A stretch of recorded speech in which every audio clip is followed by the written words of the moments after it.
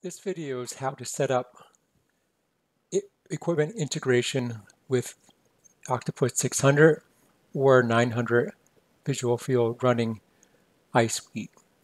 The first thing you need to do is on your Windows 10 computer is set up a few things so your Octopus machine, which is running Linux as its operating system, can see and talk to your Windows 10 computers. So the first thing we're going to do is set a static IP. In order to do that, you're going to go to the control panel. You can search for that quick. And under Network and Internet, go to Network and Sharing.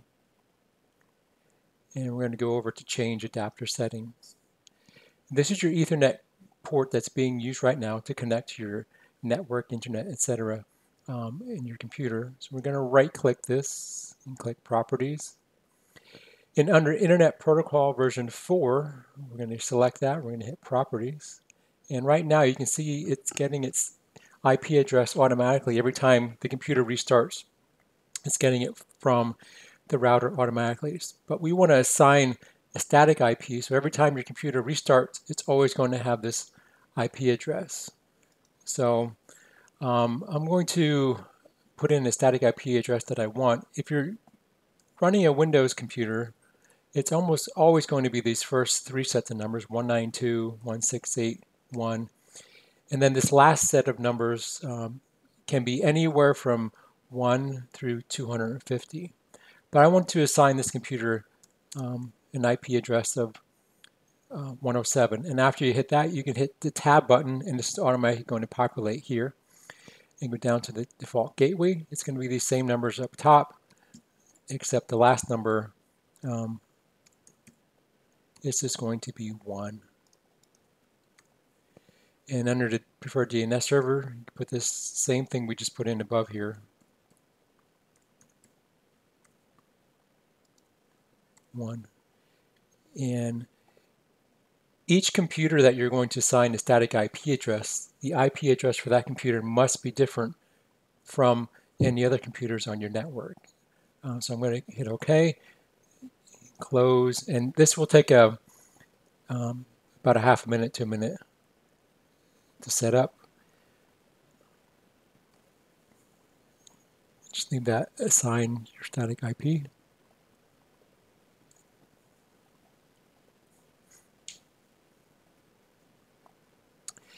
I am remotely logged into two different computers at the same time here, so now that it has a new IP address, I'm just logging back in. So we're back in here. And the second thing that you need to do in the Windows 10 computer, we're going to go back to the control panel, home, is your computer, your Windows 10 computer, user account needs to have a password. So we're going to go to user accounts here, and you can see there's a Topcon is the username for this computer. And we're going to, it has no password right now, but we're going to add a password. So we're going to go over here and make changes to my account, PC settings, sign in options, and then their password. And we're going to add a password. So you can put in whatever you want. Confirm it. And you can put a hint in if you want. It's not required. Go to next, finish. And then you already have a password on your account here. So this is my Topcon computer with an IP address of 107 at the end. And the next step is I'm going to make some folders that I want to share with my Octopus machine. So here on the desktop I can make one, or you can do it on your C drive. I'm going to right click, new folder, and I'm going to just name this first folder Octopus. And I'm going to create one more folder called Octopus Report. So this folder is where the interface is going to send some demographic information from the EHR, so the Octopus machine can read that demographic information and pull it in. And this folder is for if you want to export a report from your Octopus machine to PDF. I just have a folder here if you want to export reports to. The next thing we need to do is we need to share each one of these folders. We're going to go to Properties, Sharing, and click on Share. And we need to add a permission for everyone. Add, and make sure everyone is changed to read and write, so your Octopus machine can read and write to that folder. And we also need to click the advanced sharing, share this folder, and under permissions, for everyone, we want to allow everyone full control and apply. Okay. And so we need to also share this folder too, so the other computers on your network and the Octopus can share and work on the folder. I'm going to add everyone. We need to give everyone read and write permission, share. And we need to go to advanced sharing, share the folder, permission, make sure everyone is allowed full control. And so those folders are now shared, and you'll be able to see these on the Octopus machine later in the video as we set up window shares. So we have our folder set up, and so now we want to go to set up the equipment interface with Eyefinity. So on your desktop, you should have this already installed in your system. You can double click this, and I want to go to add. So I'm going to add my Hogstrite Octopus 600. Double click that. So the EMR source folder, we want to browse for that, which is this here, which we already set up. That's where this interface is going to take your demographics and send a text file into that folder. And your Octopus 600 is going to watch that folder, and when that text file shows up, it's going to pull it into your Octopus 600 and import the demographics. So we're going to select this, and on your desktop, it's already right there. Hit OK. And the printouts folder, if you're going to export some PDFs to a folder, which I have the Octopus report folder, we're going to browse and select that. And this is on your the TopCon computer here. And I'm going to hit save. So that's it for setting that up on this machine. So I'm on a TopCon computer now, and I'm logged into two different computers. You can set this equipment interface up on any computer in your network, but just remember we're pointing to this TopCon computer, the Octopus folder here where we're sending the EMR data. So I'm going to jump over to another computer. This is my pretest computer, and I'm going to set up the equipment interface on this computer. And just remember, we're on a separate computer on the network. I'm going to add the Hogstrite, double click Octopus 600. You can put in a nickname if you want. I'm going to just call it the Octopus 600. The EMR source, remember that's on our network, so we're going to click in front of the network. It's going to take a little bit to search all your computers in the network. And this folder we're sending our EMR data, that text file to, remember it's on the TopCon computer.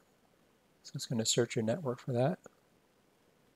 So I see my TopCon computer on the network. Going to open up, and there's the Octopus folder that we're sending the EMR data over to. And click that. So that's on the network TopCon computer. If you were using that folder on the TopCon computer for the reports printing out to you, would just select that Octopus report folder, and then you would hit save. So now you have the interface set up on this computer.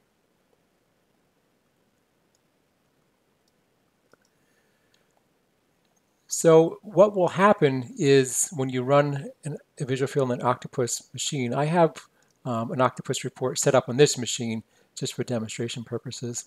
When you click this, you're going to see there's PDFs that was put out for our test patient here. And you can see the PDF of the visual field printout that goes to that folder. But I have a folder on this particular computer for a particular reason.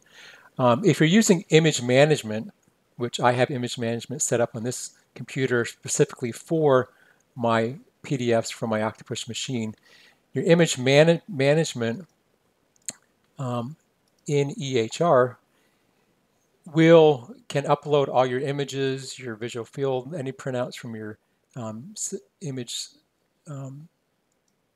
machines, and automatically upload and attach them to your EHR. So you can see this test patient has some Octopus images and some old visual fields already attached to their chart from earlier, from back in 2019. So if you have image management, what happens is behind the scenes when your Octopus visual field or any other machine exports the data, a report, it goes to your folder, and that particular folder, you can have the image management software look at that folder and it automatically upload. So I have my image management actually stopped right now. So I'm going to restart my image management. So it's looking at this folder. So anytime a PDF comes in, what will happen is watch what happens to your PDFs here. These PDFs are automatically uploaded to the cloud, removed from your computer, and attached automatically to the patient's record in image management. So we're going to go back to this patient test. Now click image management, and we're going to see that those visual fields will automatically uploaded and attached to the image management. And it only takes about a second for all that to happen behind the scenes. It is all automatic. You see those visual fields are automatically attached.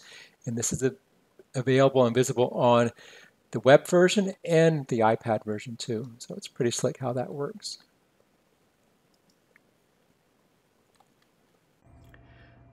This video is how to set up window shares on your Octopus 600 or 900 visual field using iSuite.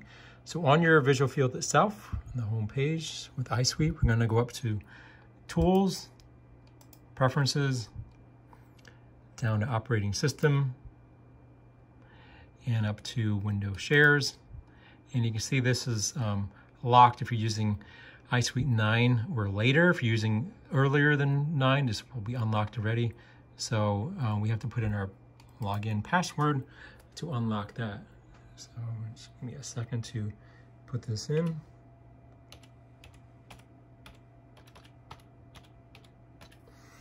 And then we're going to log in. And you can see how that opened up. And we can now read that, it's not grayed out. I'm gonna move these over a little bit so we can see. I already have some added in here ready. But in our other demo video that you should have already watched about how to set up a static IP on your Windows 10 computers, we're gonna add those computers in that we did on those other videos. I'm gonna click this plus sign. And that static IP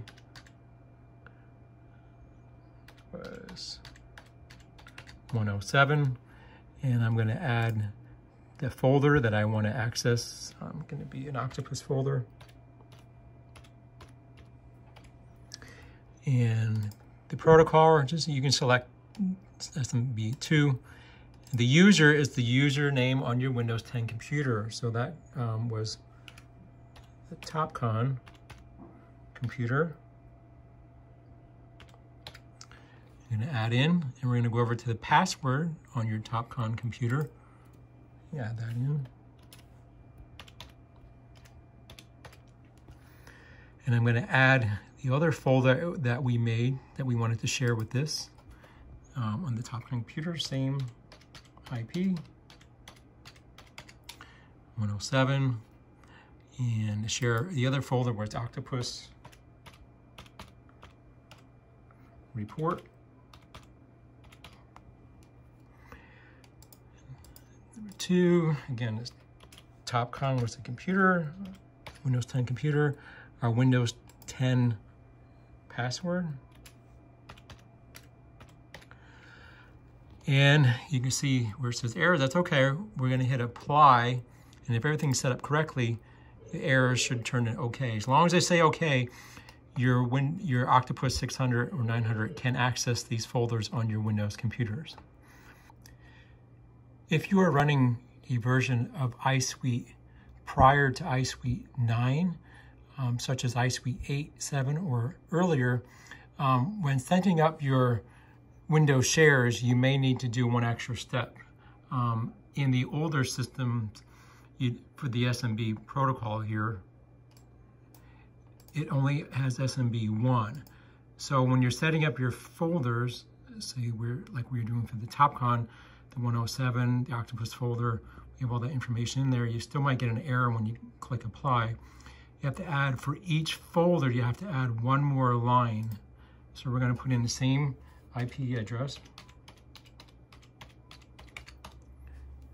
the same folder name.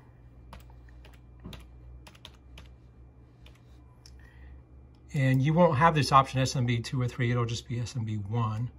And you would just click 1. And for the user, you have to add administrator for another as an extra user.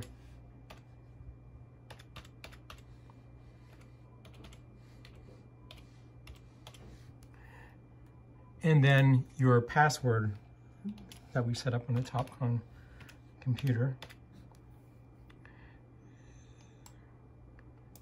So you're going to see it's the same computer, the TopCon computer. It's the same folder we're trying to access, Octopus. And the only thing, we have the TopCon as a user, and we need administrator as another line as a user. And then when you click apply, you'll get okay. And when you add the Octopus report for the 107 computer, you'll add the user as TopCon, and then you'll add another line for Octopus report, administrator as a user. Then when you click apply, it'll have okay. And once it says okay, you will be able to access those folders on your Windows computer from your Octopus 600 machine. So for the EMR work list that we're going to use for the equipment integration for the Octopus 600, we're going to go to EMR work list. We're going to go to source, text, and in this folder, yours should probably be blank, but I'm going to click this, and I'm going to, you would click on the Windows shares, and then this is the folder that we used in our other video setup, where to send the data demographics from our equipment integration, which is this folder here. Then I would hit open, and okay, and that's all set up. And now the Octopus 600 can get your demographics automatically. With the Octopus 600 or 900 using iSuite, this is how you can see in real time how the equipment integration with iFinity EHR or ExamWriter will work. So this is our Octopus 600 machine, and you can see here in our work list, there's a patient list here, but if you click on the work list, these are the patients that are waiting to get a visual field. So in iFinity EHR, I already have our test patient up here, and the new exam's already open. And we're going to go to the equipment integration and click on today's date for this exam. Click on integration, equipment interface, and these are the equipment integrations I have set up on this machine. So I'm going to click the Octopus 600. So it's going to send the data over to the Octopus 600 that we were just looking at. And you can see it automatically is showing up ready for the patient here to have an exam done. And that is for our test patient.